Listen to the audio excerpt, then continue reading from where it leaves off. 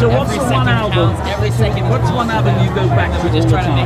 Not necessarily your own album. Did they teach you anything about filmmaking? I'm very proud of have a cast of hours, have a crew like So sorry.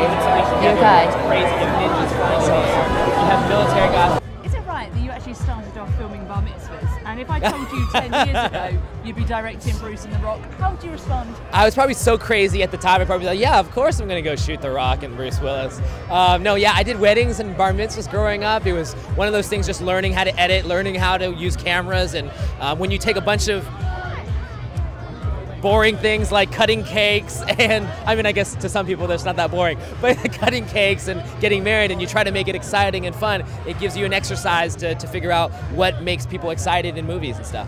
Is it right there was a lot of ad-libbing between DJ and The Rock, and how much of that was Oh yeah, effective? oh there's a lot throughout the whole cast. You know, when you have a potent cast like ours where they can whip things out in a second and are hilarious and funny, and we have stuff in the scripts obviously, but they just pull it out and you just try to keep up with the camera.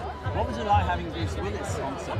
Bruce Willis was amazing. I mean, you have an icon like that. You have the legend, the icon with The Rock as well. It was like a masterclass in action movies. You know, it's my first, so it's been fun to play with it.